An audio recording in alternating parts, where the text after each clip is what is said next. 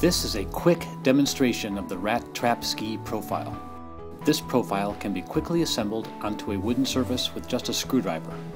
To mount the profile, set the guide channels onto a work table or a 2x4 that can be easily clamped down. Place the profile in the channels and lay your longest ski on top.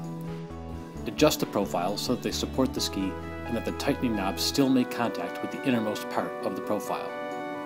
Place the rat trap under the binding. You are now ready to mount the profile.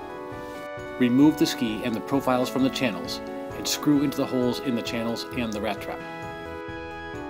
Now you can easily clip in your skis and adjust the profile to fit just about any size ski. The rat trap binding system holds the ski firmly in place, and adhesive strips on top of the profile keep the ski from slipping. This gives you a smooth, continuous, and well-supported workspace for scraping, brushing, and adding structure.